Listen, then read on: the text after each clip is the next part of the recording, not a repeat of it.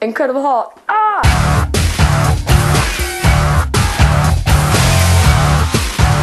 My name is Sydney Allen. I'm in 7th grade and go to Whitehall Junior High.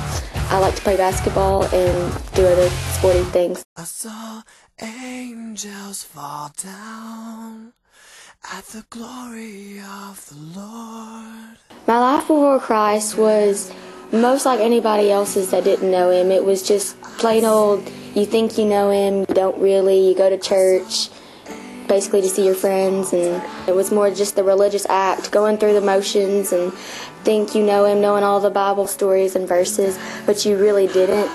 Then you do really good at Awanas and think you know Him, but you really don't, and all the verses you learned were just to learn them and to get candy in class, and that just made it bumpier. Spiritually, it was probably more empty than full. I basically did do all the religious stuff, just didn't have the great relationship.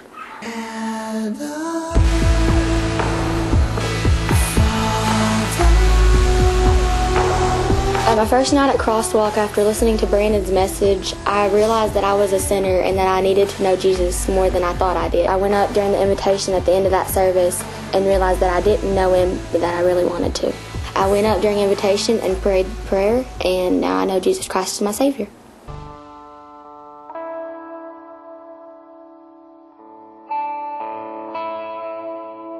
Since I became a Christian, God has told me to do so many more things that I would never have really dreamed of doing, like going to different events with the church, like mission trips and Playtime Pizza and just Young Christians Weekend and different events like that. And I've gotten to know more people with my relationship, knowing other people with a relationship, and helping other people get to a relationship with Christ.